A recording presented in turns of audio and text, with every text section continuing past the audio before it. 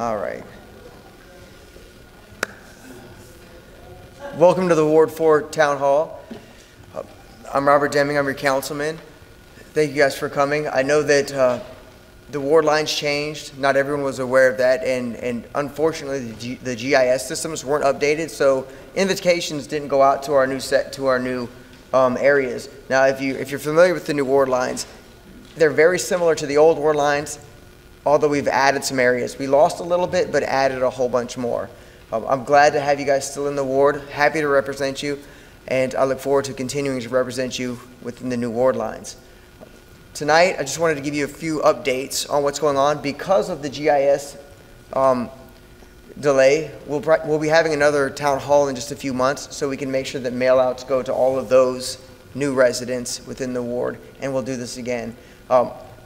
For those of you that aren't familiar with the bridge updates, and I know there were a lot of people that called me and asked me about the bridge. If there's any questions about the bridge, I'd love to hear them now. Right now, the issue has basically been resolved. There won't be a toll bridge. We've passed on that option. We are moving towards a rehabilitation process. We're going to spend some money to fix, repair, and upgrade the mechanisms on the current bridge. So that put a lot of people's mind at ease. Secondly, drainage. Drainage is a huge issue, and I've been following up on some of the issues that we found during the campaign, and there are a lot of things that haven't been addressed yet with Public Works, of course, manpower, economy, COVID, all that stuff. All excuses aside, we are making sure that I'm following up on those and making sure that we're addressing them. So those issues, if they have not been addressed, that were on my list, will be addressed along with more. Now, some direct updates. I know some of you that live in the Club Moss Circle area, I've met with some of the residents there, and especially one resident who is a great ambassador for your neighborhood. And we found some areas that we can modify and upgrade with some engineering to remove some rainwater faster so your drainage works a little better. Now we have the administration who's not here tonight, unfortunately, but we'll be able to get another update from them in just a couple months when they are out here. They've sent the engineers out there to assess the situation, and I think it's a very optimistic outlook for that area. Now, another part of drainage is runoff from other areas, so we are looking at a bond effort that will help us refinance some of the bonds that we have at a much lower rate. Right now, buying money has never been cheaper, and so we're going to refinance this. It won't be an increase in debt servicing for the city at all. It'll be feasible and financially sufficient to redo some of the parks and some drainage and some roads. And doing some of this stuff is really directed to drainage and runoff into these neighborhoods, so we can help assist the removal of that water at a faster rate, which will benefit all of us. I'm going to let a couple of the representatives here tonight give you some updates about their respective departments, and then we'll do a Q&A session after that. Jamie Lee is the assistant to Ms. Bell, who is the director of Parks and Recs. He's going to give us a little update regarding what we have going on, the events that are taking place in Biloxi, and what we can expect.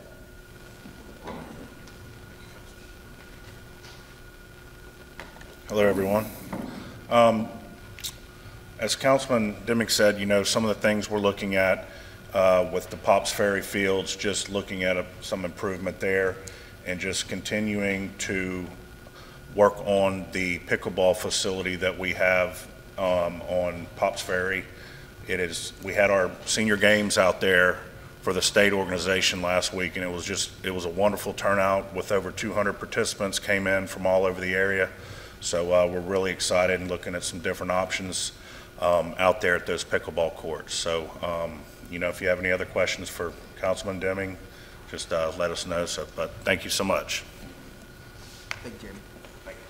Now, what's exciting, when I talk to some of the organizations and the pickleball groups, as we move forward and we expand on our pickleball facility, we've got some pickleball courts in other areas of the city now, Hiller Park, there's going to be some in Eagle Point, but we're going to be able to facilitate some national tournaments, bringing a lot of new people into Biloxi, which of course brings a lot of money in and helps us finance a lot of the repairs and renovations that we need.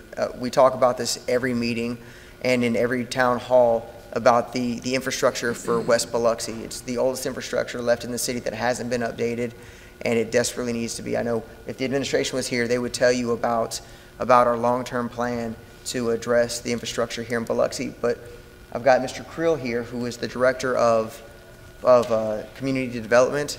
He's going to give us an update on what we've got going on in the city.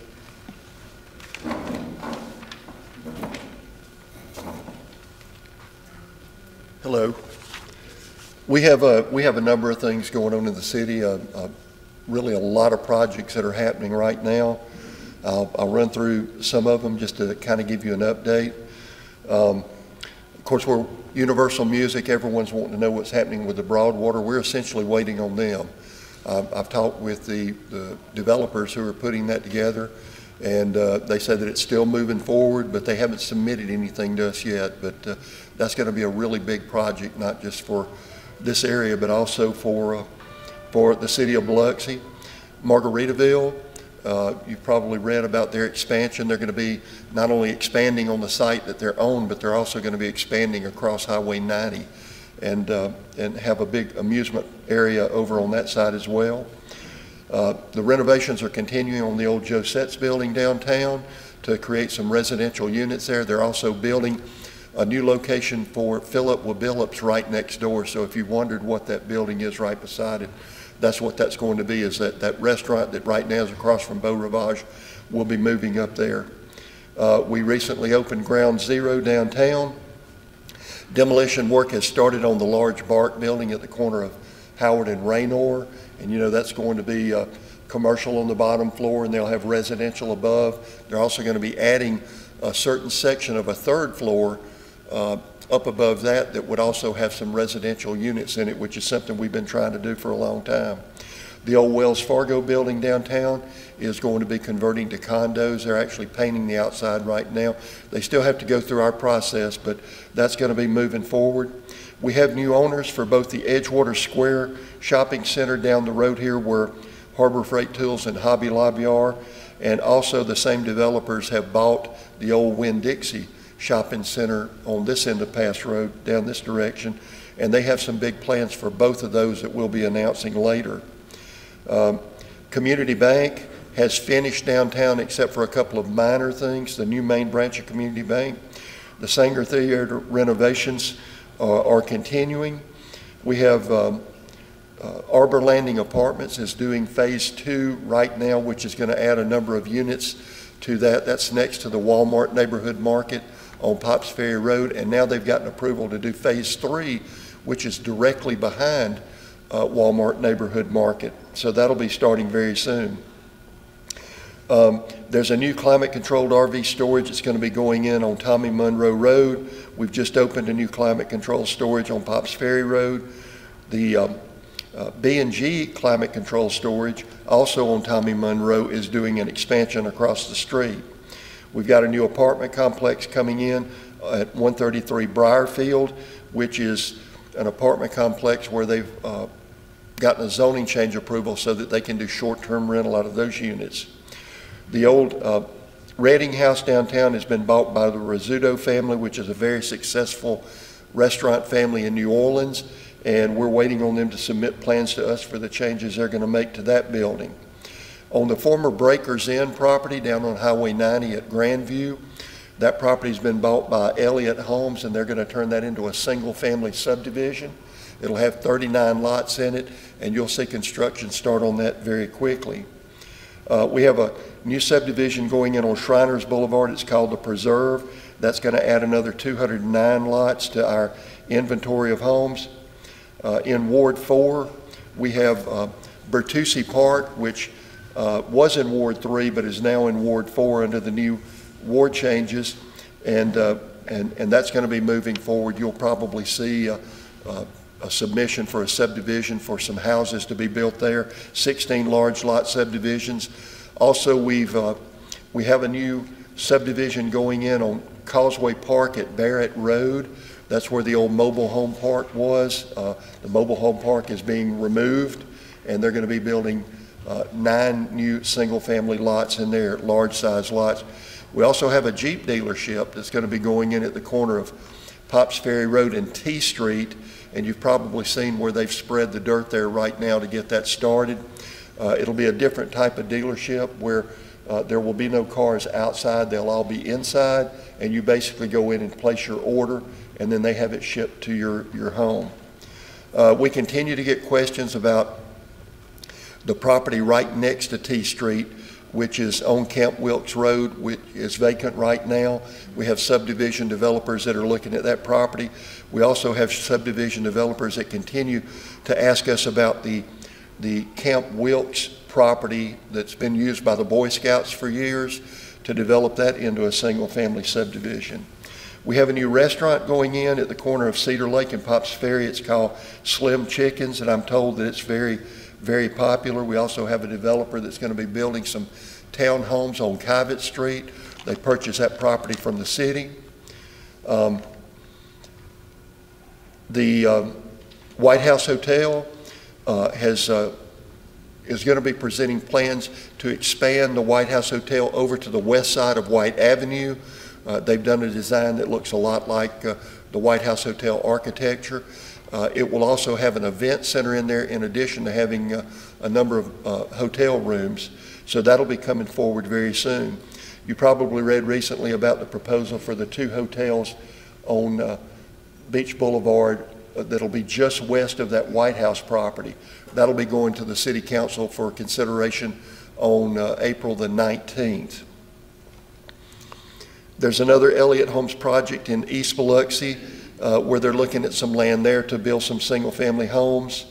A developer that is a couple of guys that partnered together. One was an engineer, one was a real estate developer, Andy Phelan and Kenneth Jones.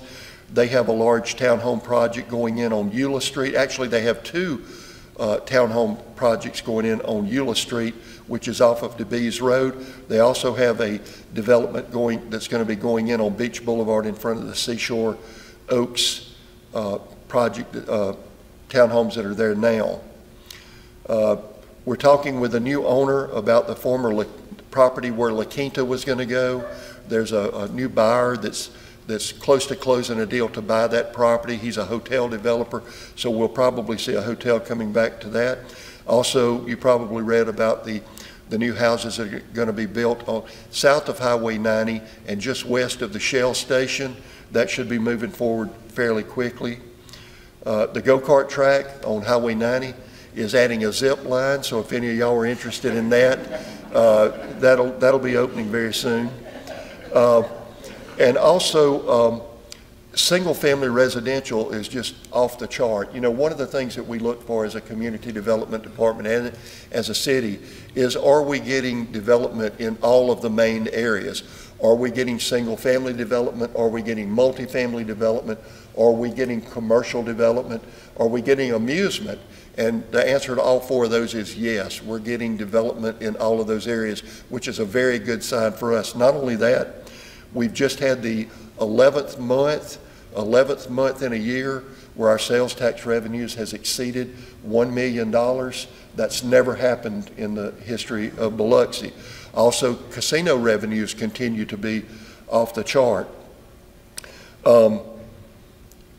Some of the other things that we're doing in our department, of course, we participate in the National Flood Insurance Program's community rating system, where we get awarded points for all the efforts that we're making to reduce the risk of flood damage in the event that we have another event, and certainly we will have another event. But Biloxi has the best flood rating in the state. We're the only 5 on a scale of 1 to 10.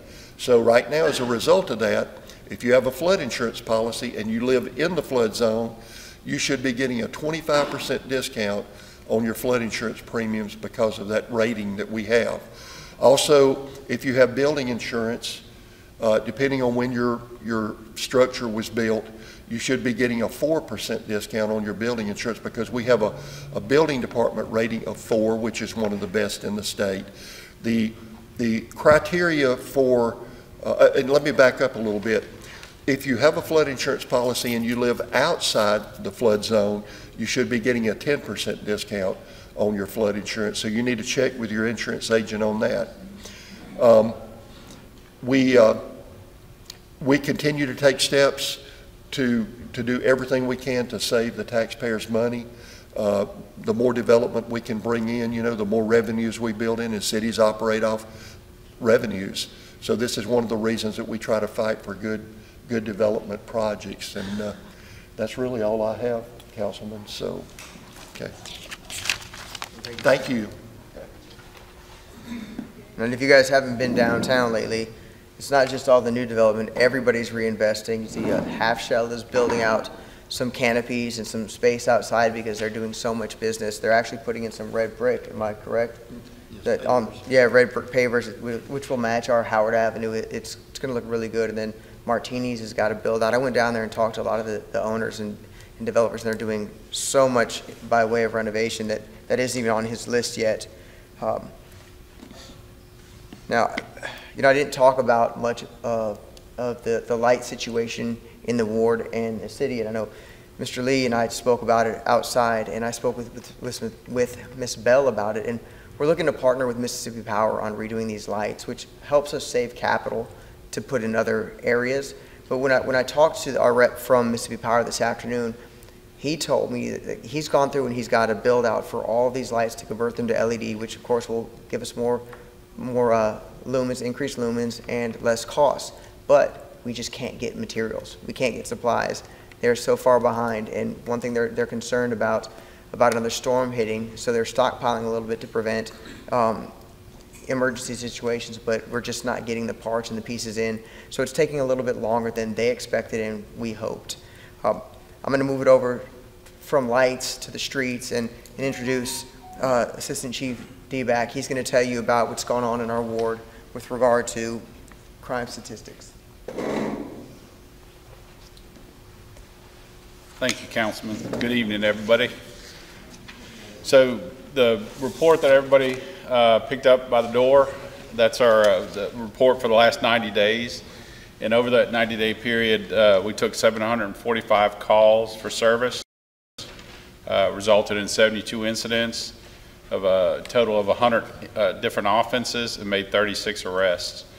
The ward's actually looking pretty good. If you look at things like burglaries, from this time last year, if you look at the numbers last year, there were 7 burglaries reported this year in the last 90 days, 26 last year, which is a 73% decrease. And then thefts went down 30%. So there's a lot of good things happening. If you look at that map on the right side, you see the kind of cloudy areas. A lot of that can be attributed to extra patrols, traffic stops, and so forth. That cloudiness is what that represents, things like that. So more officers in the area. As far as what we have coming up, we just got through a busy season with Mardi Gras and different 5Ks, which keeps us real busy. The next 2 months it kind of drops off a little bit, but we do have spring break coming up. So spring break will be the 9th, 10th, and 11th of April. What we're seeing right now, there's no real organizer, but what we're seeing right now is they have rented the parking lot at the Coliseum. There have been some events. Usually those events are in that general area, or even some of the clubs and stuff in the East Biloxi. We also received word that the drag strip over in Long Beach area, they've rented that, as well as Jones Park and Gulfport. So hopefully that'll help spread out our cluster of traffic a little bit, like in other events like cruising and so forth. Of course, in any event, our main goal is to keep the flow of traffic going and keep people safe. As far as that first page, that comes from our crime mapping program. We are switching over to a different program, and we should be going live. Motorola Flex is telling us in April. So we will have a different link to that, crime mapping, if that's something you look at through the city website. As soon as we go live and get that going, it'll be published on the website. You'll have easy access. To help with those extra patrols and stuff, we're certainly hiring officers and dispatchers right now. I want to throw that out there. Any of you zipliners are interested in being the police, you know. But seriously, if you do know somebody, tell them we're hiring. We're doing a monthly test for sworn officers. At the end of, what week is this? At the end of next week, we have a bunch of interviews for both dispatch and sworn officers and a few other spots in the department. But the number of officers, what helps us do those extra patrols, traffic stops in the area, which helps the reduction of crime. Next Tuesday, we're having our first Citizens Academy graduate. That's a 10-week program. If anybody's interested, as soon as we get the next date, we'll be publicizing that. I encourage you to join it. Essentially, each week, it's about 3 hours, every Tuesday, and you'll hear about every aspect of the police department. You'll learn about everything. And then at the end, there's a VIP program. It's a volunteer program. If you would want to join that, you're certainly welcome to once you complete the academy. But it's a lot of good information that's out there. Does anybody have any questions about the ward or crimes? Chief, you back? Yes.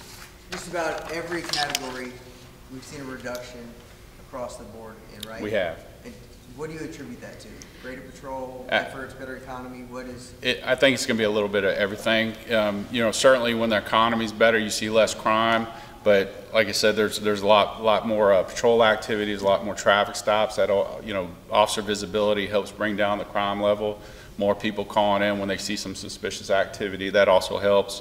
And then with our camera programs that are growing, it helps on the investigative side. So when something does happen, we're able to get additional information in a timely manner, resolve the crime. Certainly when you put the burglar in jail, they're unable to commit more crimes. Yes, sir. I have a question regarding the cameras. Does the police department keep any type of statistics on how many crimes are solved related to cameras, you know, with neighbors who have cameras, and then what they actually do is share that information with the police department? I'm gonna. Can you repeat the question? So what he's asking is there any statistics where that we keep that we can share that helps in solving the crime rates? So I'm going to turn that question over to Captain Moran, who's actually over the program.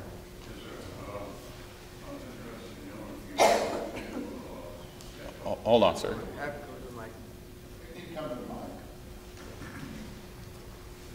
everyone. Good evening. So we do track stats is the short answer. Okay.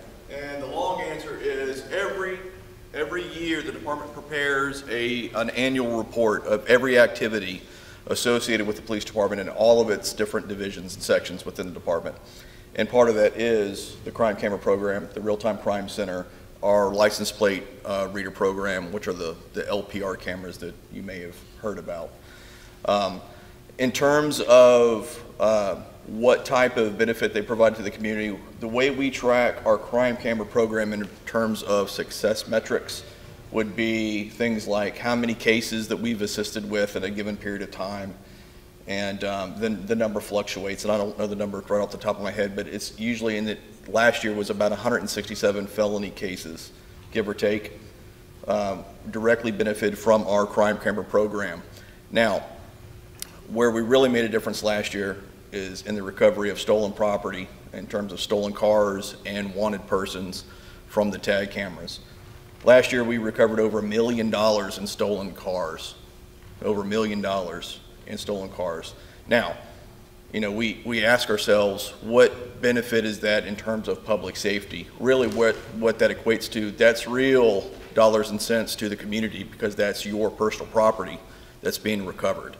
And so that's a big deal for us, that we can actually, in some way, take that government investment, and if you think in terms of return on investment, you know, for what we pay for our fees for our license plate readers every year, to be able to turn that around and to equate that into $1 million return in terms of recovered property, it's really, really good.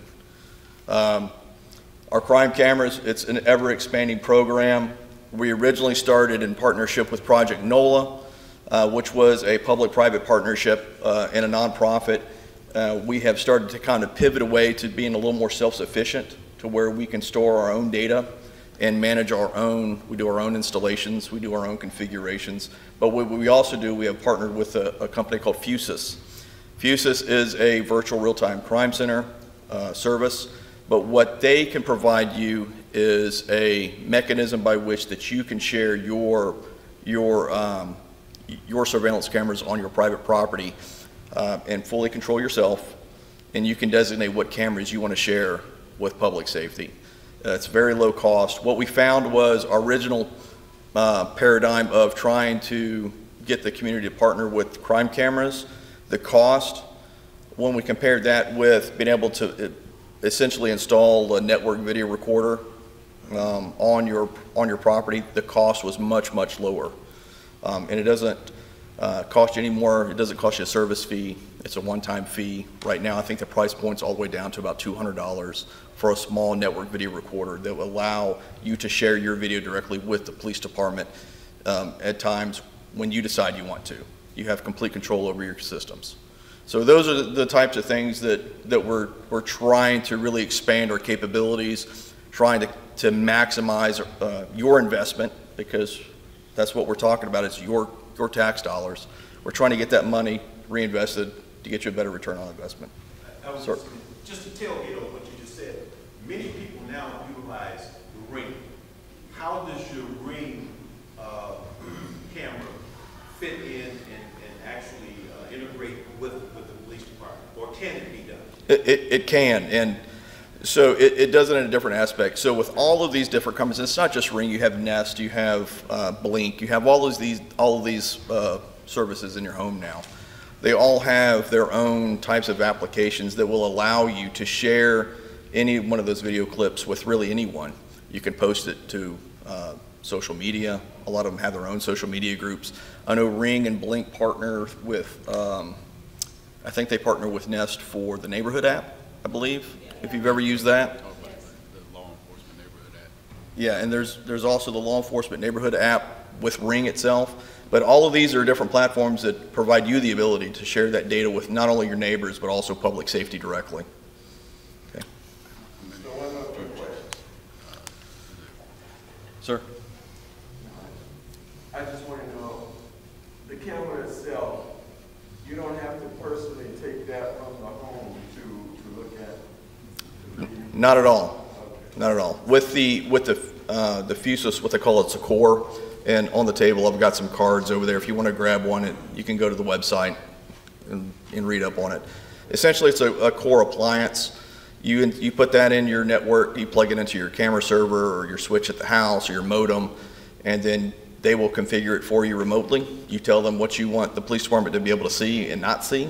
So think of it in terms of, a lot of people have their surveillance cameras both maybe inside and outside. We don't want to see what's going on in your backyard, at your pool. We don't want to see your patio where you're going to have dinner at night. What we're interested in is that data of your driveway, your front yard, where you're capturing the roadways, the public access spaces in front of your properties, because it's not necessarily for your personal protection, which it does enhance, but it's also about your community awareness, whereas your neighbor gets their car burglarized and you may have captured the person on video transiting back and forth in front of your house. And in most cases, that's where the police really get the benefit of those surveillance systems, is in those cameras that are in the area, not necessarily at the scene of the crime. And you really become a force multiplier for your neighborhood, and communicate that buy-in and try to get the neighborhood involved. Okay. Yeah, this is the first time I've ever heard anything about crime cameras and police. Where do you have them, like a traffic light system? Generally they're kind of all over the place. We have them coming into the city. We have them at various high traffic areas. They're not hidden. You can simply look up at the traffic signals, and a lot of times you'll see a camera there. You might need more traffic lights. Yeah. Well, all the ones on Highway 90 are going to be MDOT cameras, and right now those aren't recorded.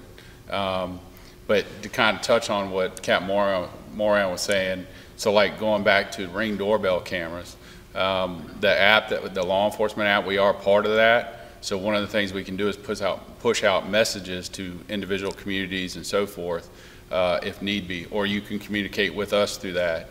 And then also with the Fusus, let's say you don't want us to have access, you can still sign up. That way we know, hey, you have a camera in the general area where your cameras are, and then we contact you if you don't want us to have access to the camera. So there are several different options, but most of my career I spent in investigations.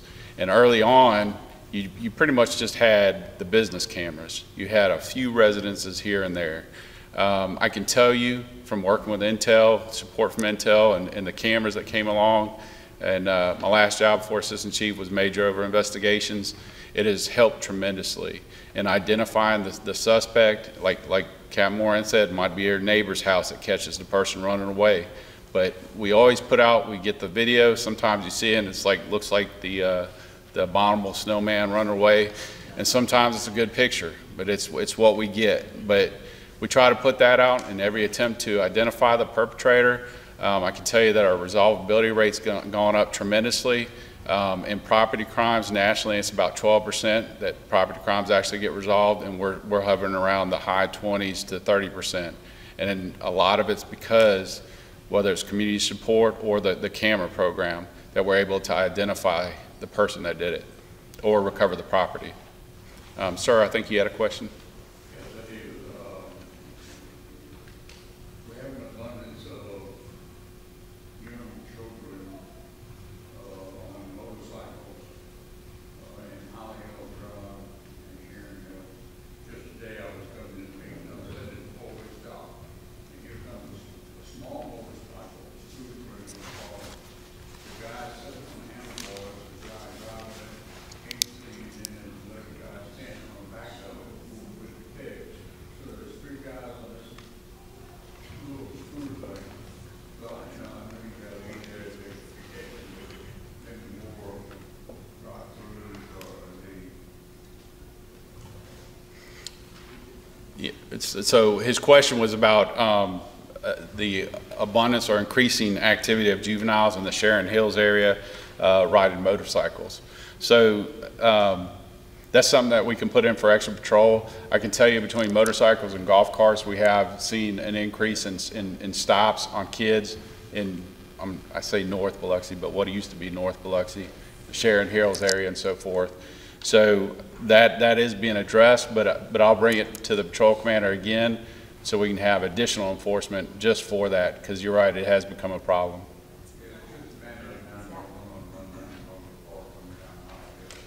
Yes, sir. Yes, sir. You said you had a program, graduating class coming up. Is that a citizen on patrol program you're talking about? Yes, sir. We have a graduating class coming up in reference to Citizens Academy. That is the Citizens Academy. They actually finished tonight. I mean, this past Tuesday, but we had to move the graduation till next Tuesday. You have a CAPA program? I'm sorry? Energy and Police Alliance program? We do not, but I'd be interested in hearing about it. Before I leave tonight, I'll give you my information so you can give me that. Yes, sir. Since we're on the subject of motorcycles and golf carts, in the Sunkist Country Club area, half of these carts don't have permits. You got children under the age of 14 with no driver's license running around. These carts now do more than 40 miles an hour, and they're doing every bit of that. And there's been several close calls where these kids have almost been killed. And it's no different than the rebar fencing for Mardi Gras is an accident waiting to happen. Well, these kids are going to get hit, and it's coming. We can either be proactive and do something about it, or we can wait until one of them's dead. Yes, sir. And what we're trying to do is be proactive with that to push our program out so that they are following all the guidelines and rules just like everybody else is supposed to. Like I said, we have issued several citations. That's not a cheap citation either. And it's the fine is for every event. So like if you're unregistered, if you're unlicensed, if you're uninsured, that's 3 different citations. But it is something that we're trying to focus on because there are a lot out there. It is a relatively new program. It's only been around for about a year now. So we got to make sure everybody knows about it, and the ones that don't want to follow the rules, cite them, get them to follow the rules. And those LED light bars that they're Yes, sir. Over 7,000, 10,000 lumens, they're not street legal. They're for off-road use only. I understand your concern, sir. Yes, ma'am. I was just going to say, on any given day, Pops Ferry Road is just crazy. People driving. So if It's so bizarre. it's like a racetrack. Well, I wanted to say, I was coming back from the south side of the bridge about between 6:30, 6 and 6:30, like Saturday, and I could see I could not get from Atkinson Road onto Pops Ferry, and I thought, oh gee, well maybe this band's up. No. So I waited, and I heard sirens, and it was police cars and fire department and a couple of trucks and tow trucks and things trying to get to the bridge. And when in about 45 minutes I was able to gradually, from the police department, y'all did a great job. Fire department did a great job. And everybody did who worked it. And by the time we could get to the top of the bridge, we could see that there was a vehicle that was rammed into the divider and crushed. And a car behind it was crushed into it. And so I thought, okay, well, we can get through this and then we can go on. And then we waited and got through there, and with good direction from the police department, we did a great job. Well, thank you. Being able to divert the traffic and being able to get us over. But when I got to the north side of Pops Ferry Road, I could see flashing lights and police cars, fire trucks, and whatever. There were 4 vehicles, one after the other, that had crammed into each other on the coming south. And so those had to be towed. And I live in the 2-story house on Pops Ferry Road, so it took me a while to get to that area. I'm sorry to hear that. No, that's okay. That's okay. I've lived there a long time, and I'm pretty good at being able to get out of the driveway.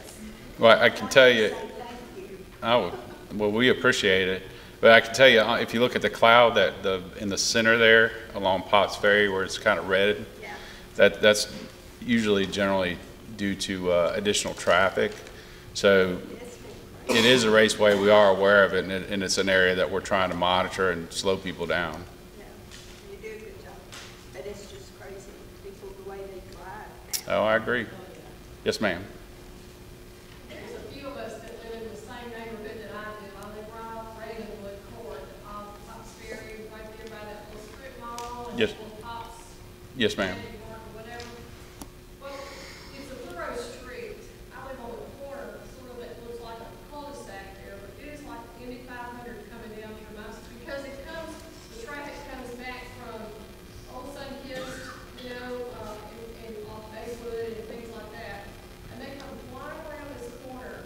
And a couple of 3 weeks ago, I guess, there were some city engineers out there talking about that they were gonna pave the road, repave our road, put new curbs up. Well,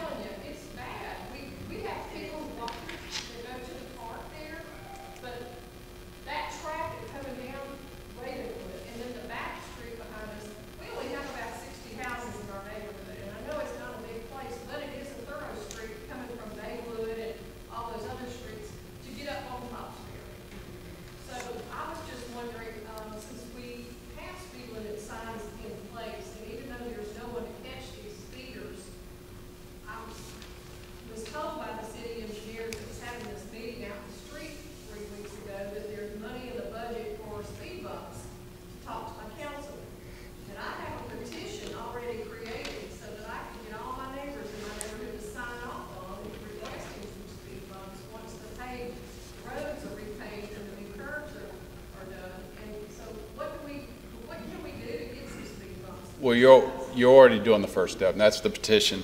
But first of all, I noted down the location. So the way the process is we have a traffic committee, and what we do at the department is we'll put it on our list for additional traffic control up there. In the meantime, hopefully slow some people down, issue some citations when needed. But we bring issues just like that to the traffic committee, and don't just throw up speed bumps or signs or whatever it is, change speed limit, whatever it is. We on the traffic committee, you have people from community development, you have engineers, you have us, and so forth. And we all talk about the different issue and try to figure out what the best way, the best approach is. Just throwing out speed bumps, you know, you have the first step go on the petition. That's one of the things that we would ask for. Because by the time you put the speed bumps in, which is not very cheap, and it's, what was that said, like $10,000? There was a set we put out that was around $10,000, and a month later we had to pull them up because most of the people in the neighborhood didn't want them. So we asked for that petition first. And then, but one of the other things is you have, you know, the possibility of damage to cars, and those are all things that we have to take into consideration. I want your transmissions to fall out. Certainly, but it's not damage to their cars. It's when you're leaving through the neighborhood, it might be damage to your car. So those are the things that we have to take into consideration. But and then we can't just put anything in the middle of the street. No, I understand that, but I'm just Sure. saying, you know, I mean, if we've got speed bumps, people that have common sense do not go flying, you know, and they walk everywhere.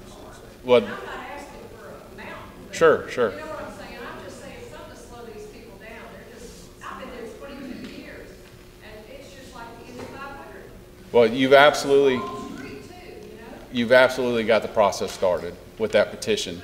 And then I've got it on the list so I can add it to our extra patrol. I'll add it to our meeting for, I'm sorry? You either do that or you can send it to me. But we'll have that traffic committee. We'll discuss it more. I'll have it on the list for that. And look at different alternatives, what we can do to slow people down in that area. But that's the general process. If you have a speeding issue in your neighborhood, bring it to us. We'll get started on law enforcement from the citation route, and then we'll go further and see what else we need to do for that area. Is there any? Yes, ma'am. So I live across the street from this area. Some days it takes me like 10 minutes to get to turn left onto Pops Ferry. The new dividers, the pole things that were put up on that turning lane are, in my opinion, horrible because someday an accident is going to happen because a lot of drivers aren't paying attention and they're turning literally not in the turning lane, but off of Pops Ferry. They're not paying attention. And you're talking about the poles on Pops Ferry. Yeah, the poles on Pops Ferry. I stay in the corner house right there on Pops Ferry. Another thing, is there anything in the budget to put signs up to direct people to the dog park because my driveway is not a turnaround? So as far as signs, that's an easy fix. Okay. So signs to dog park. Yes.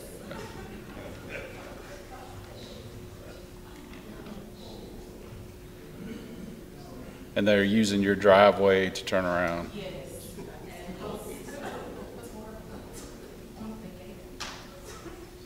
And knocking down mailboxes. Yes. We literally had to move our mailbox from Pops Ferry onto the country club.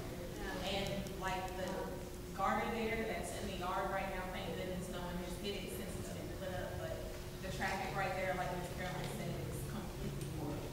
Like, Okay. is there a light that can be put right there perhaps, because I'm late to work sometimes just waiting on traffic to let me in. And what's that intersection again? Pops Ferry and North Country Club. By the dog park right Yes, there. ma'am, I'm across the street and those lights are sometimes. Okay, as far as the light, that's another thing I had to bring to the traffic committee. But the signs, I can take care of that. It's where the dog park is. My Yep. house is a two-story house. Mhm. It's next to the walking track in the Margaret Sherry Library. and she lives across the street.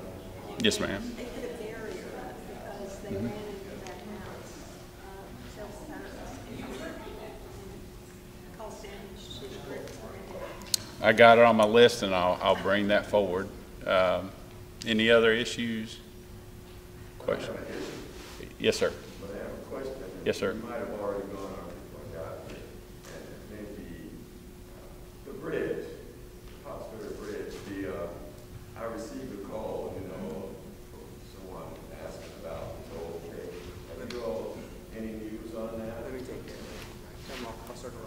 take Councilman's going to address that when he comes back up.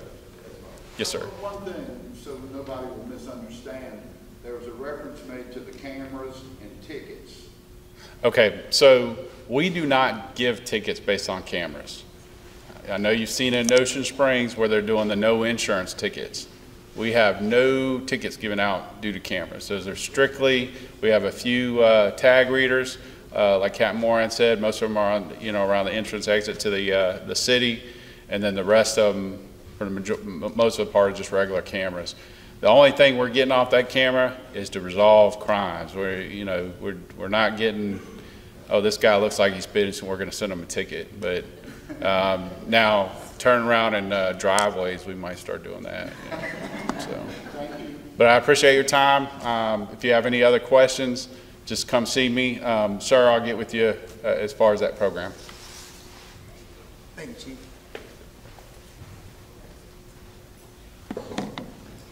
Well, that was great. That's tough to follow. But I do want to say, with regard to the bikes, the motorbikes, and the golf carts, I'm going to ask the administration to support me on sending out at least a mailer and posting on the B-mail an update to the parents in those neighborhoods to let them know what the laws and what the punishment or the sanctions are for violating those rules. I think that we need to have better disseminated information for these issues. We pass these rules and it's kind of confusing because they don't know how to play the game. Speed bumps, just to clarify, there really isn't a budget for speed bumps, but it's in our road and paving budgets if we want to put them in there. So we're actually, I've got the bids out right now for the paving on Ravenwood, Laurelwood. We've got the contractor correcting the curbs and stuff like that. Once they're done, we will be resurfacing those roads, and we'll talk to the administration about that and get the traffic committee involved with regard to how we address the excessive speeding in that area. You're welcome. Now, the bridge, just jump on that real quick. We did touch it before you walked in. The toll bridge proposal's dead. It was killed. The mayor is gonna opt. All right, good enough. Enough said. All right. So, the last of the Mohicans, I've got Nick Geiser, our new chief of the fire department. This will be the first time he's presented in front of our ward. So, Chief Geiser, if you would. All right, thank you. Good evening. Two tough acts to follow. Those are the two sexy departments in the city. They get to tell you about all the new development and all the fun, crime, and all that good stuff. So essentially the fire department runs in the background until you need us. And unfortunately we come at, a bad time. But just to give you kind of an update on the department itself, we're doing really well on keeping our numbers. We want to always improve them. We're always recruiting. We're kind of like the police. If you've got any children, grandchildren that need a job, send them our way. We're not as active as the police. I think y'all are short, probably 22? They're probably 22 short. We're about 2 short budget-wise. Now, we are applying for a grant right now. It's in the mix to get 15 more. If you remember back early 2000s when we were annexing Woolmarket and all that area, we were steadily hiring. We were hiring 15 firefighters at a time, and we were riding 4 to a truck, which really puts a safety factor. That's really the national standard is what you want to do. You go to a big city, you sometimes see 4 or 5 firefighters. Right now, we're running at 3 firefighters per truck, which we still can get the job done. Don't make don't make any worries about that. We still come, we're still going to show up, we're still going to do our job, and we can still put out a fire with the best of them. But the safety factor that one extra man adds, because we go in as partners. We're always 2 people in, 2 people out, or more.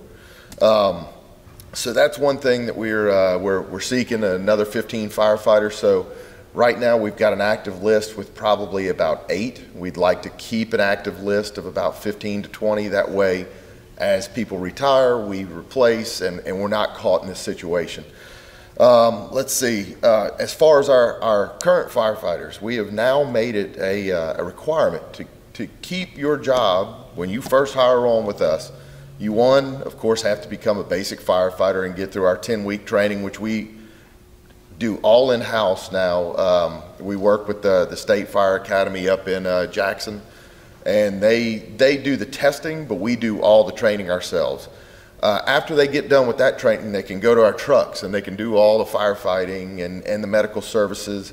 But we also require them to be EMT basic certified, which means that they've got at least, it's basically a semester class at Gulf Coast right down the street. But we do that in-house also. We've got a partnership with Gulf Coast and the state health services, and they issue us a number, and we are allowed to teach it, because we have also increased our numbers on paramedics and nurses on the department. So we now have 5 to 6 full-time paramedics that run the trucks with these EMTs. We also have 2 nurses with another one on the way. You know, he's going through his training, doing his clinicals. So we have a fully medical staff at this point, because you know, our whole department has transferred from firefighting and a little bit of rescue and a little bit of medical to now we do almost 85% of our calls are medical. And then it trickles down into our fires and our false alarms at casinos, our wrecks, which turns into a medical, and you know, so on and so forth. So, and then we have our technical rescue, which is few and far between, but when those are called, you know, it's always a very extensive bit of stuff that we have to get together. A couple things we've got going on in the department also. We've got 3 new trucks, as I said, back when we annexed Wool Market. That was around the late 90s, early 2000s.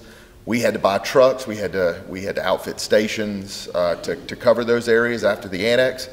The lifespan of a fire truck is 20 years. We're in 2022. We're getting to the end of the lifespan of those per the standards that we have to follow. So we're buying 3 new trucks. In fact, that just got approved this last council meeting Tuesday. Sitting in our pumper hall at Central is our new air packs, the SCBAs that we wear in to fight fire. It's something we have not had new air packs in since I hired on them back in the early 2000s.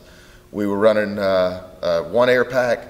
When we had to upgrade, the chief at the time did an upgrade, not a new pack change out. And that's what we still currently have. So these packs are getting dated. We worked with our grant writer, who used to be one of our fire department members. She did a fantastic job and wrote a grant, and this grant was federally funded. Almost 90% of it was federally funded, and it was over $500,000 to get these air packs. So they are going to be on the trucks next week. So we are really excited about that. I've already talked about the grant that she also wrote for us that we should hear sometime this summer about the 15 new firefighters. If we receive that grant, that is a fully 100% funded for 3 years. If we hire 15 firefighters, this grant pays for their salary, their training, their gear, every piece of equipment except for the clothes that we put them in. It covers everything for a full 3 years, and then the city picks up the tab once that's done. So right down the street here, Station 5, the Bay Vista station. As y'all all know, it's one of our oldest stations. We have preliminary plans and some drawings to update that station, because now it happens to be the most busy station. You know, since Katrina, a lot of population has moved off the east end of town because the houses weren't there. Now this is the busy area. So We have placed another engine at that station, been running it for probably about 5 to 7 years as a 2-engine station to cover all the medical calls that we have out in this area. Well, they're filled to the max. We have 6 guys, we have 3 per truck that run out of that station. If we get these 15 firefighters right now, I won't be able to put a 4th person on the truck because we don't even have a bed or a room to put them in, or even a table and chairs to put them at for that many. So we're hoping to get that expansion in this next budget year, especially with the increased revenue that we're seeing. We're hoping that will help pay for that. So hopefully y'all see some good stuff happening there. Let's see. I already spoke about the training of our personnel. Each firefighter that comes on goes through about 20 to 22 weeks of training between the firefighter basic and the EMT. We've cut it down to where the firefighter will get firefighter trained. Then we put them on the truck so they can get off of the 8-hour day and they can start working on a truck and start filling some shifts. And then we've worked it out with the state where they allow us to teach the EMT basic course. We've had to be redundant. So essentially we are teaching the same subject Monday, Tuesday, Wednesday. So each person is able to do it shift work and not have to come off, or we have to pay overtime to cover that. So we've reduced costs there. Let's see. Recently, we've just reopened our stations back to the public. So anytime y'all want to stop in, just chit chat with the crews, do a station tour. You know, we had to shut them down with COVID and trying to keep our numbers up because it was getting at one point in the early part of COVID, in that March, April timeframe. We have 160 guys on the truck. We had 25 out at any time in about a month and a half. It was running between about 23 to 25 because of COVID numbers, and it was outbreaks at station. If Station 5 right here had one, pretty much the whole thing went down, and we had to backfill and we had to call people in. So, you know, anyway, now that numbers that are getting better, by all means, y'all come by and visit the guys. They'll be more than happy to show you around and chit chat, and y'all can tell them, hey, you know, this is an area you need to watch. We've got possibly homeless population that are burning campfires in the back, and we can always run by and we can relay it. We work with the police really well in getting that kind of stamped out and under control. Let's see, I've already covered the basic EMT, and all that is done in-house. A couple other things that we're doing for our recruitment effort. We're trying to use our ability to reach out to the young people in the community, especially high schoolers or college age kids that, look, I went to college and I didn't know what I wanted to do the first couple years I was there, 18, 19, 20.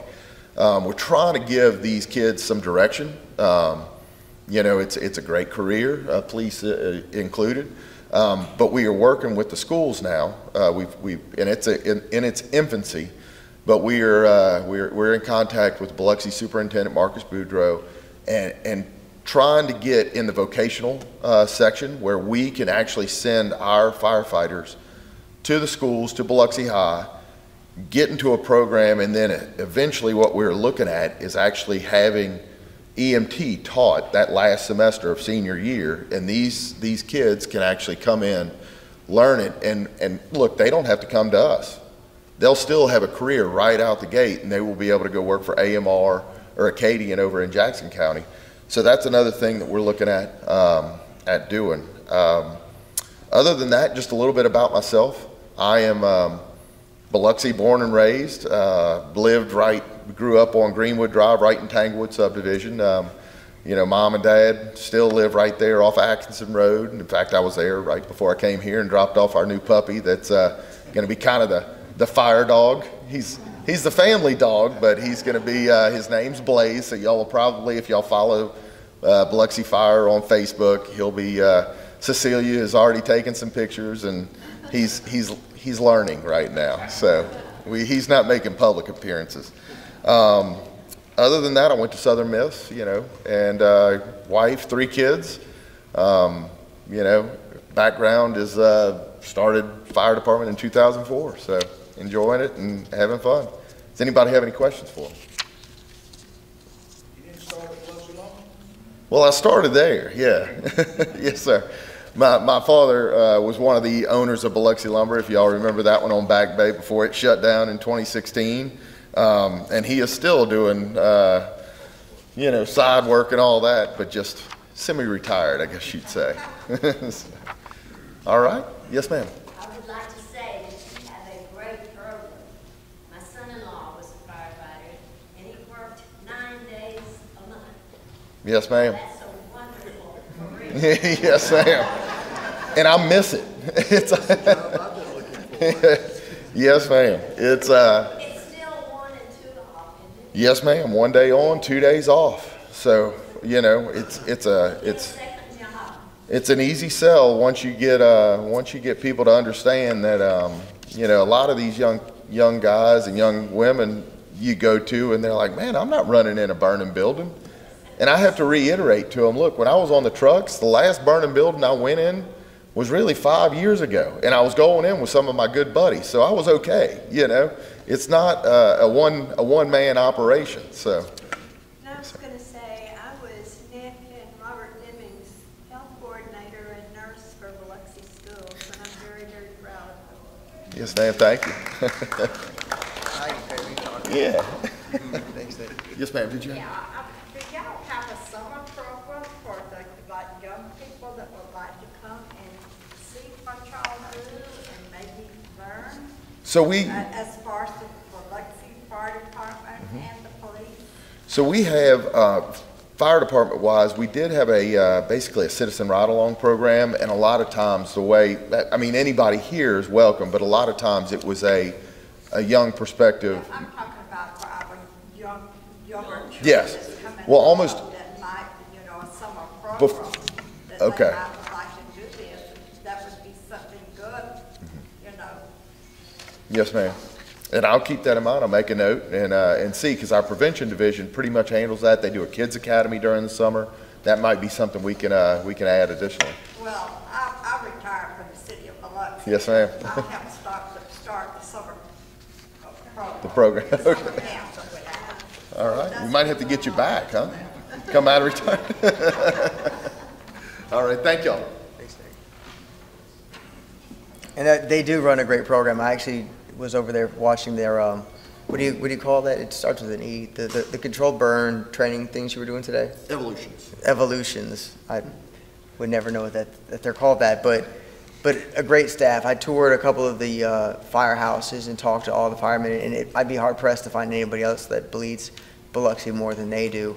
But we identified some shortcomings and some things we can do in the future to make the program better. But it's run very well. Great leadership.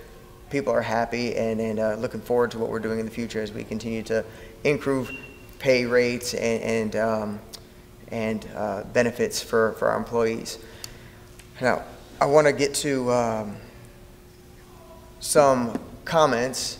I want to remind you, when I spoke at the beginning of the meeting, I said that give me 1 second and I'll be right with you first, that I was going through my checklist and followed up and saw a lot of things that during the campaign hadn't been done yet, like Carol Lee Circle, your drainage, it's still on the list, if you guys want to get with me. I want it to be more than just Well, on the list. they've been out there numerous times, and Listen, well, I have put out hard money this last year for so much rain coming. I shouldn't have said you're on those. They've been out to Carol Lee a few times, and so I want to follow up and make sure that they take some action. We've had a couple proposals, a couple different things that have come across the table for the drainage behind your home. We actually, I think we talked with Jerry's office about some of the fencing that was blocking access. So there's been a lot of action. Now, government takes a long time, and I apologize for that. But we are.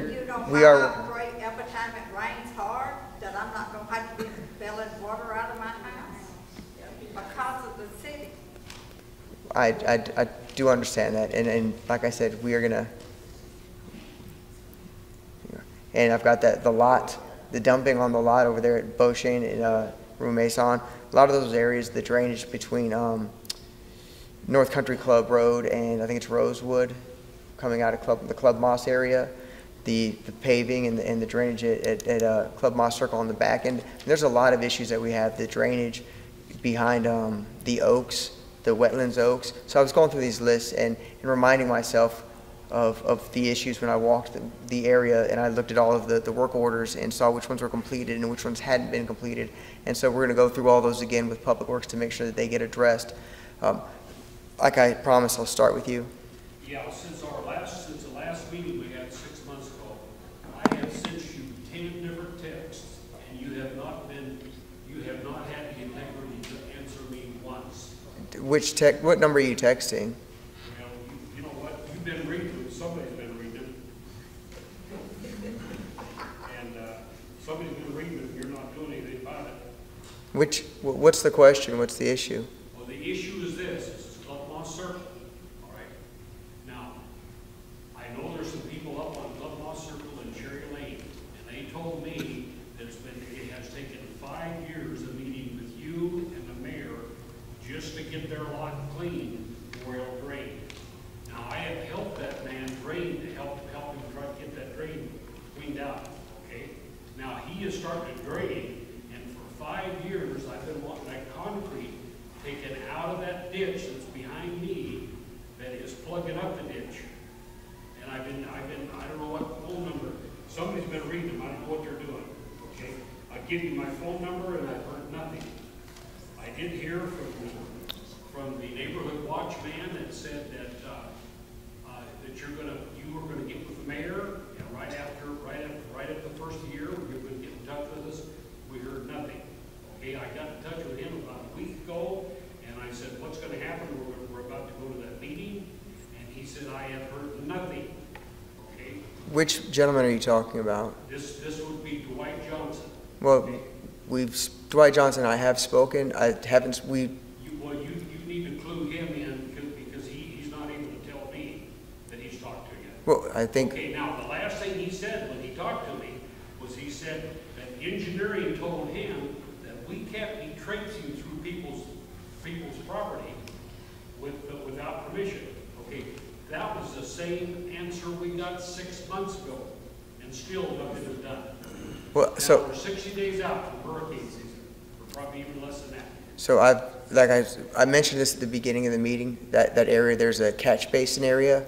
And so I have had Mike Leonard, the CAO, has dispatched his engineers out there, and we do think we've identified something that will help the water run out of that catch basin, which will reduce the water accumulating on those roads and in that area.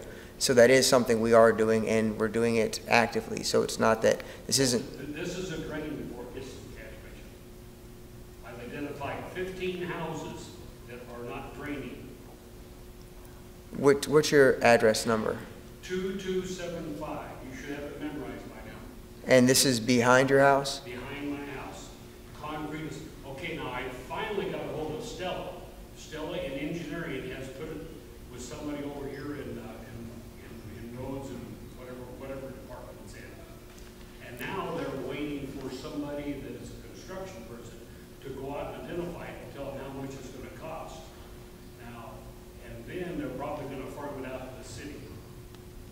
Guys, this has been 5 years. I talked to another guy up on Wildwood Trace that this has been going on. He's got a letter that's dated 2001. And you got plenty of money. You already said you got plenty of money. I don't know that I've never said we got plenty of money. All I'm saying is never you been need said. to be polite enough to at least get back in touch with me when I ask you to request. Yes, sir, I apologize, and I'll make sure that I do better. I will. I do apologize. And there's this man that just left.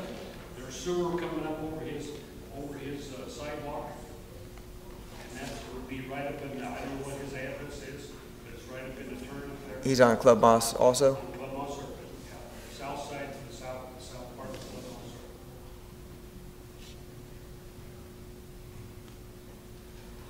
And then there's another thing that is on Club Moss Circle between Cherry Lane and where this guy lives. You cleaned out one lot.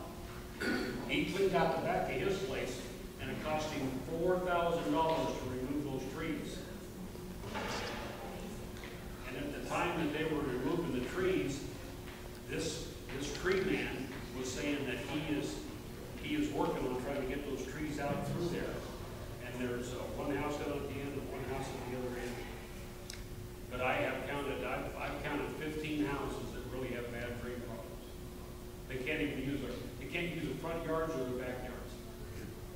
It really depends on whether or not the city has an easement that runs through there. Is that a city easement, sir? Do you know? Yeah. If that is an actual city easement for drainage through there?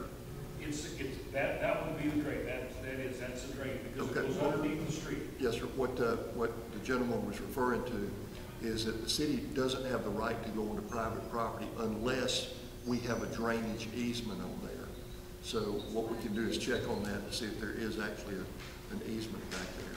All right, I'll get Carrie to give me maps of that whole area, and then I'll meet with you and we'll figure that out. And then there's been 2 more houses that have put foundations in, and it looks like, and nobody's blocking off that dirt from going in that drain. Okay, we take care of that in our department, and if we get a report that there's red dirt running into the drain, I'll have somebody out there tomorrow. If you can just give me an address or what address it's close to. You can't miss it. Come to 2275, okay? Club Malls? Keep going east. 20, is that Club Mall, sir? Club Mall Circle, Yeah. right. There's 2 houses and 2 houses that are foundation, brand new foundations. Okay. And it's running off in the drain.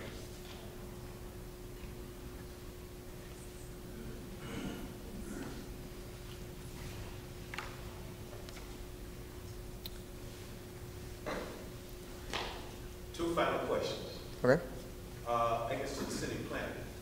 Has any of those developments, are any of those, or has the city or any of the developers considered having 55 plus types of communities? Many cities now have 55 plus communities. That basically what it is you got to be 55 or over in order to live within that community. And usually they're very small communities. The homes are a lot smaller. They come maybe 2,000 square feet. Basically where a lot of people are retiring and they move into these types of communities. And some of them are gated. But I was just wondering if that is being considered by any of the developers. There are no children. Okay. They can come and visit, but they can't hang out. Okay. With the developments that we have coming right now, there hasn't been any specificity given to this is going to be a 55 plus community.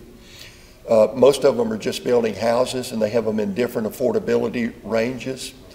Now, certainly I'm sure that they will cater to anyone that can come in there that's eligible to buy those. And a lot of these companies like Horton Homes and DSLD and those kind, they have their own financing companies. I mean, they will work with people to either modify the house to meet your income eligibility requirements, you know, so they do work with you in that capacity. Now, the difference in a standard subdivision and a gated community, and we get asked this question all the time, you know, we've decided that we'd like to be a gated community. We don't want all this traffic coming through here.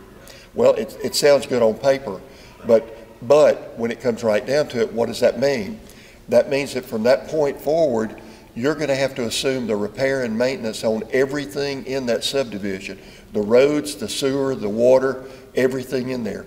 Because once that gate goes across to what used to be a public road, as long as it's a public road, then anybody in the public has the right to use it.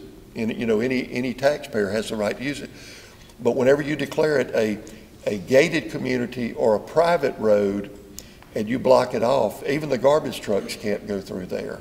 So it sounds good on one side, but what you're giving up a lot of times is not going to be affordable for the people that live in that development. But there are a number of subdivisions, and I just said gated. There are some that are gated, but there are a number of subdivisions that have 55 plus, and what they do is, and it's open, I mean, it's public streets, and that's all. And I was just asking that question. Yeah. If any of the developers had considered that. Right now, well, certainly we're open to it, yes, and a lot of our zoning would allow developments that are like that. So everything that we've done from a city standpoint is open for that type of development.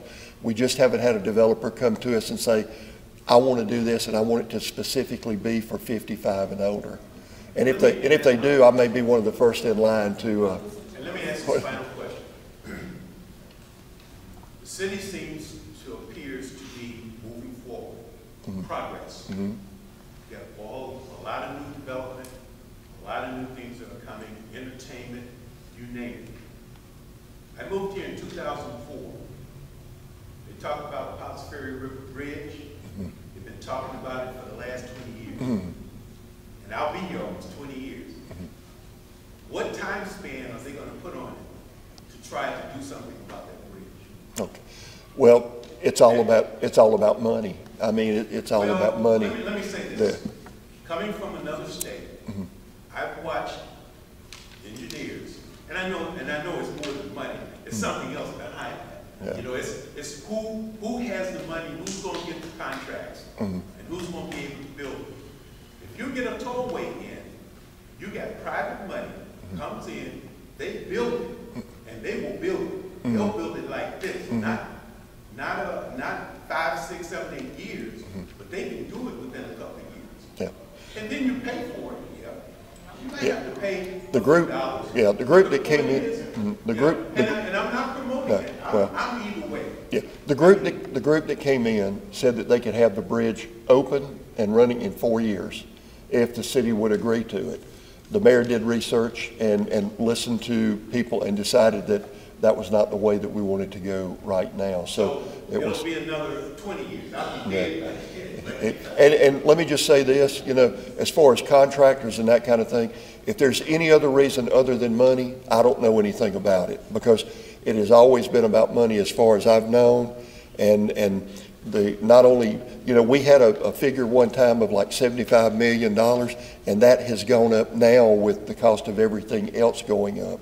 Now, I do know that there's supposed to be a meeting with some council members and the Southern District Highway Commissioner. I was informed of that today to talk about that very thing, the bridge. And the reason why I say that is that that's a main thoroughfare for hurricanes, but everything else that goes on down here. I agree with you. And it just doesn't, something just doesn't click. Well, let me just tell you, the mayor's long range vision is to have a connector that runs all the way from Highway 90 all the way up and ties in with Highway 67. Because if you think about it, and we did a presentation before the mayor became mayor about some things that would help economic development work in the city. And if you think about it, off of New Highway 67, you've got two connectors that come down in this direction to the south. You've got 605 that comes down into Gulfport, and then you have 67 that continues on down and becomes I-110, where you go through D'Iberville before you get to the east end of Biloxi. So in order to help stimulate central Biloxi again, you know, we had a lot of businesses that were suffering, you know, because, you know, you either had to come this direction and then turn this way, or go this direction and turn back this way, even to get to the Coliseum and major events like that. We need to have that connector that comes right off of 67 and comes all the way, right down through the heart of the city, all the way down to Highway 90. And we're working on the first leg of that right now with the Pops Ferry extension down to Highway 90. So, okay. Thank you. Thank you, Jerry. One thing that Pops Ferry extension down to Highway 90 does too is it ties it into Highway 90, which makes it a state road. And that state road will give us the access to greater funding and financing for future projects on that road. I would like to see instead of a bridge like the Ocean Springs Bridge that don't have to be open and closed for the boats to go in and out. Well, that's our goal. Pops Ferry Bridge is great, summertime it's open. That is the goal, the intent. I don't know how many wrecks a day, the police department can verify that, on the I-110 bridge. I don't know what's happened lately, but it seems like we're having more wrecks on the I-110 bridge than we had previously, and I don't know what's causing that. I have a question for flood insurance versus the 10% and the 25%. Those homes that were flooded for Katrina, they are X flood zone, 500 or something? Yes, ma'am. Would that No. Okay. No, the X means that you're actually outside the flood zone. There's different categories for flood zones. Of course, you've got the velocity zone, which is the most intense, and then we have what's called a coastal A in the city. And the difference between flood zones is that if you're in the velocity zone or you're in coastal A, that's where you have rising water with current behind it. Water that's rising and the surge is pushing that water. Those are the most intensive areas, and that's where you're going to be more subject to getting damage with your home. In the A zone, the standard A zone, or if it shows AE on the map, what that means is that you just are dealing with rising and falling water, that there is no current behind it. But once you get into an X zone or an SX zone, that means that you're outside the flood zone. Now, let me mention this real quick, because we talked about our flood rating. The flood insurance program, which is a program that has lost money ever since it was established, is going to a new form of technology to determine flood risk. You know, they're all about flood risk. And what they're doing, previously the way that a structure or a property was evaluated, the house was either inside or outside the flood zone. And in addition to that, it was either in compliance or out of compliance with the flood regulations. So if you've got a house that's inside the flood zone and it's out of compliance, it doesn't meet the elevation requirements or whatever, for some reason it's out of compliance, that's where you're going to get the hardest hit on your flood insurance premiums, because you're out of compliance. What's happening is they're going to be using satellite technology to look at each individual structure, so it wouldn't matter what zone you're in. They will look at each individual structure and they will evaluate the flood risk based on, is it on a slab, is it elevated, is it close to the water, is it away from the water? So all of these kind of factors are going to start determining it, and you may either see an increase or a decrease in your flood insurance as a result of this. We don't have any control over this. This is new technology that they're using. They call the shots for the way it is, and then they tell the city, here's what you're going to be evaluated on from now on. So you may see some changes in your flood insurance premiums up or down as a result of this new technology. When will the new technology take place? They're already using it, and we're already getting some calls about it. It will probably happen whenever your renewal on your flood insurance comes up. You might see a change in it. And if you have any questions about that, if you get the bill in and it's higher or lower, whatever, if you want to call our office, Rick Stickler is our floodplain manager. That's handled out of our department, and we'll do everything we can to get you an answer about why it changed. Okay. Yes, ma'am? Is it FEMA that does the regulation on this, since that is where we get our flood insurance from? Okay. FEMA does not control the flood rates. FEMA does the maps, and FEMA enforces other parts of the flood. Now, if you call FEMA and tell them, look, I really don't like the elevation y'all have given me, or I don't agree with this regulation, they'll tell you, well, wait, that's not our ordinance. That ordinance, it belongs to the city of Biloxi. So what happens is that we're kind of in a situation where we don't have to adopt that ordinance if we don't want to. But if we don't adopt it, then we can't provide flood insurance for the people that live here. So we're essentially forced to adopt that ordinance. We deal with FEMA every day. We used to see them once every 5 years when they would come for what they call the community assistance visit.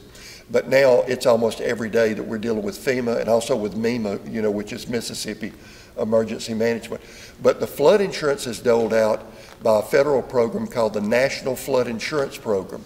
And it was initiated by insurance companies that wanted to put some regulations in place for cities to comply with to reduce the risk of damage when we have these situations, we have these major events. So it's controlled essentially by the insurance industry.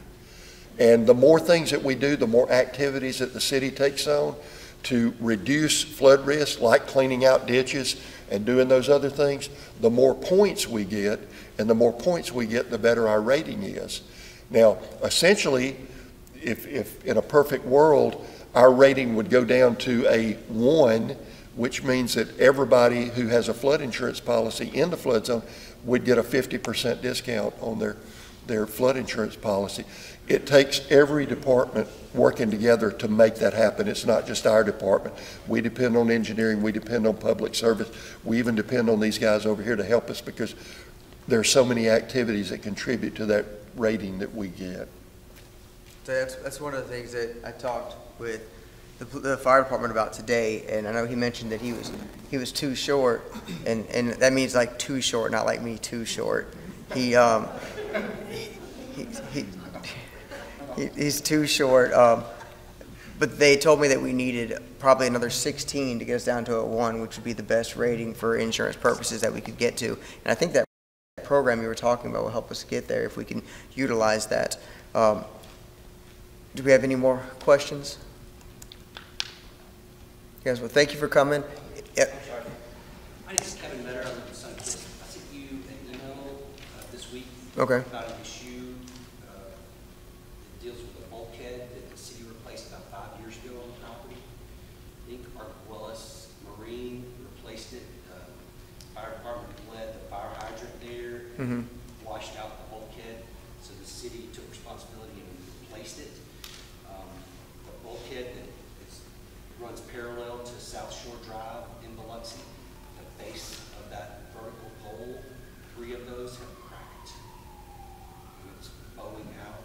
If that falls into that canal, it's going to affect South Shore Drive. I mean, Yep. the road and all could fall. Is there anything else?